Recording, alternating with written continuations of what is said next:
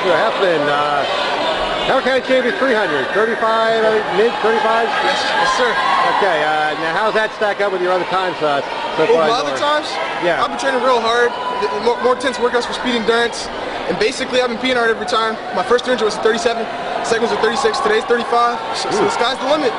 You know? So by the time we get to States, you'll be running in about 10 seconds.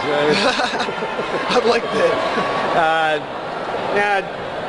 Yeah, I saw a couple of the hurdlers and stuff, the guys that have a lot of sprinters, with the weather and everything. It's probably you can't do a lot outside. How does that affect you guys at all, or?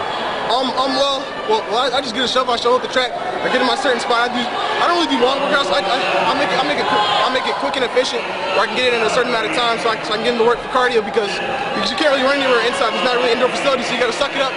Run outside, man. That's what you got to do. And wait for the day when outdoor starts. Most definitely. Now the 5, I think we had 108. The 5 I'm trying to run a 108 low. Okay. Is that another one that's progressing downward, or how we coming on the 5? Well, basically I was pacing myself because I knew when I got in front of the 150 mark, I just had to pace, and then they're just pacing off of me, and then I just kicked the last 50 meters, and I was relaxed. So, I'm happy county champion. So how we for States, what do you think we're going to have to do here?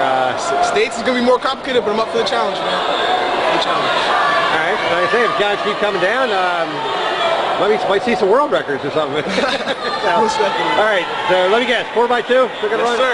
Yeah, you sprinters, that's 4x2. So, and you got and Athlon has some good relay teams, so I guess probably pretty psyched for that. So. All right, man. Well, hey, keep up the good work, and if our eyes work that fast, we'll see you in a couple weeks.